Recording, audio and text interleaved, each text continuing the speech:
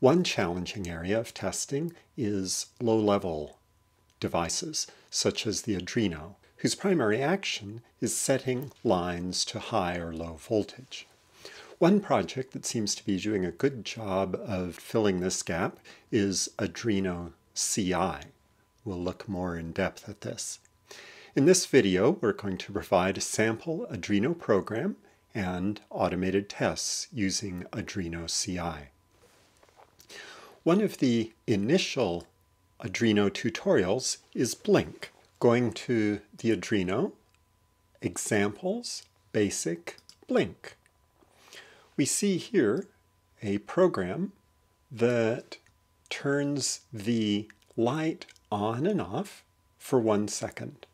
On and 1 second off. This is a nice, simple program that demos getting started with the Arduino, but doesn't require any external devices, so can be written in just a few lines of code and gets us going. With this, and with a device attached, I can say upload. It compiles the sketch, and we should see the lights blink, showing transmit and receive, and now we have the light blinking.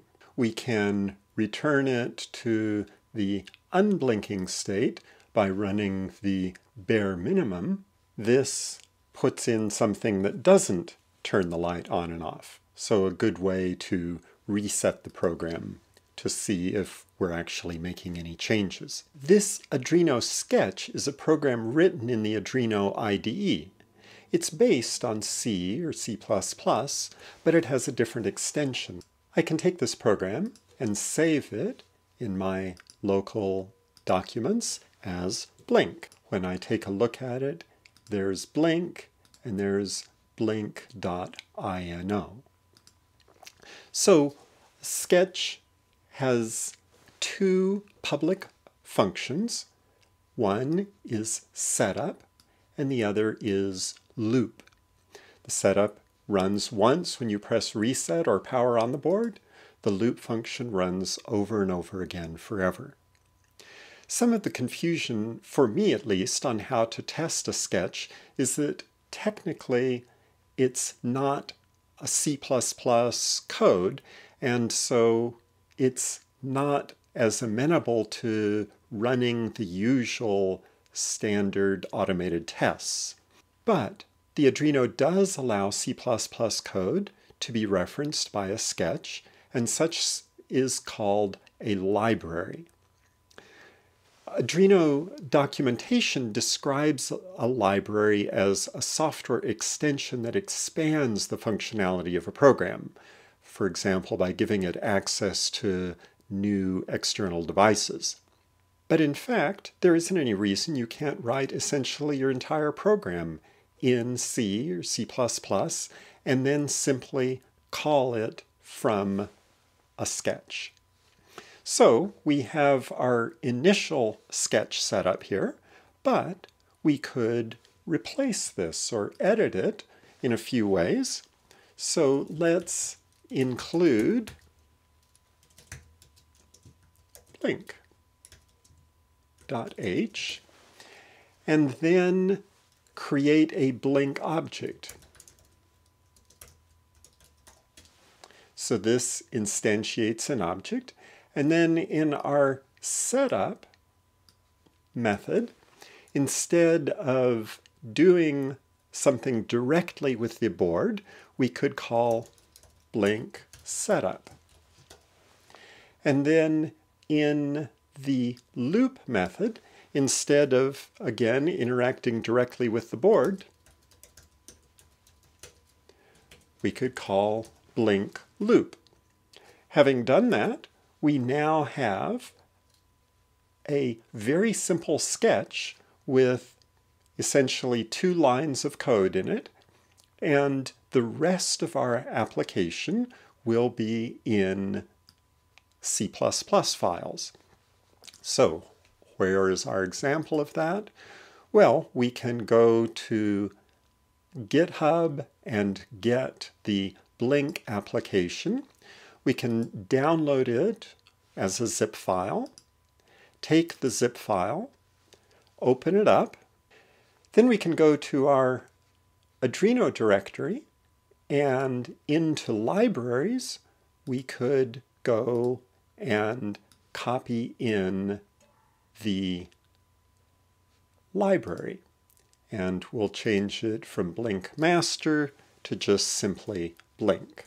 Now, let's try compiling our program again. The sketch is finding the library directory and is using the Blink object.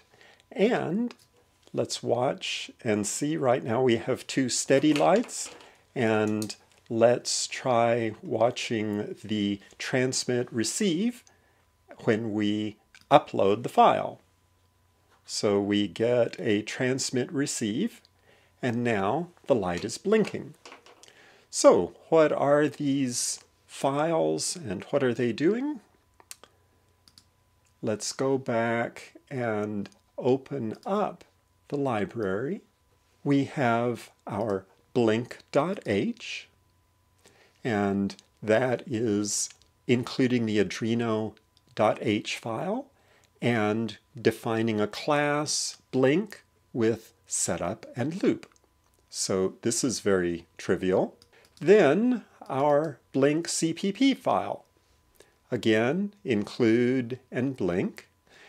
Our setup method has the code that previously was in the sketch setup method to set the pin to output. And then our loop, likewise, is calling the loop method to output things here. So we now have our application in C and C++ classes. Now let's think about testing. With the Arduino, we have an opportunity to use Arduino CI. This is a Ruby gem that provides a cross-platform build test system. It includes a series of C++ mocks that mock up the Arduino board. It enables tests to be run locally or as part of a CI service like Travis or AppVeyor. Any OS that can run the Arduino IDE can run this. But again, it works on C, C++, and so we'll work with a library, but not directly with the sketch itself. This is the Ruby gem, but you don't need to download and install this package from GitHub. Instead, you simply set up certain things like a gem file that says, I want to use the Arduino CI. Then you can open up a terminal. I'm going to install the gem, bundle install, and I'm going to put the path to the vendor bundle, and it will resolve, fetch, and create various things. So now we have our gem and gem file.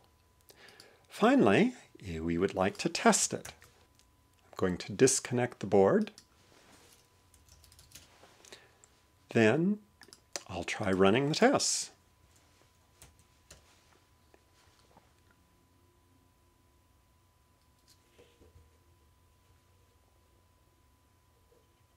Okay, we ran through our test. We had 13 asserts and 0 failures. A typical library will have an examples directory. So we have our examples, which is essentially just the blink that we created here, a README that describes it. The thing that's been added is a test file. This test file has a series of tests that say we're going to reset the pins, and then after we run setup, there should be a certain state of things, after we run the loop, there should be a certain state of things. And the value of the pin should start out at 0, be changed to 1, return to 0. And for timings, the first 2 should happen during the first microsecond that the application is running. Then there ought to be a 1-second pause. And then at the end, we ought to have waited 2 seconds. So this shows us we're setting the pin high, then low, with a 1-second pause between each, which is essentially demonstrating that our code is doing what we expect, but we're running it here entirely locally, not on the board. So the board could be disconnected and these tests would still pass. So this demonstrates we can run automated tests on code intended for an Arduino, but we don't need to have the Arduino present for it.